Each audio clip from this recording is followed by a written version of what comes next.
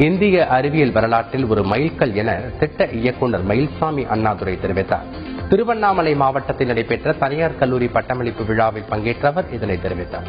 ஜூலை 15, 2019 ஒரு அறிவியல் வரலாற்றில் ஒரு முக்கியமான மைல்கல்லாக இருக்கும்போது, ஏன்னா 50 வருஷத்துக்கு முன்னால ஜூலை 16, 1969 நிலவில் இறங்குறதுக்காக ஆம்ஸ்ட்ராங், ஆல்ட்ரின், மைக்கேல் காலின்ஸோட அமெரிக்காவினுடைய கலன் போய் 50 வருஷம் ஆச்சு. இப்போ 50 வருஷம் கழிச்சு நம்ம இப்போ இந்தியாவிலிருந்து ஒரு கலன், ஆள் இல்லாத கலன், ஆனால் அவங்கெல்லாம் இறங்காத இடம், முக்கியமான இடம்.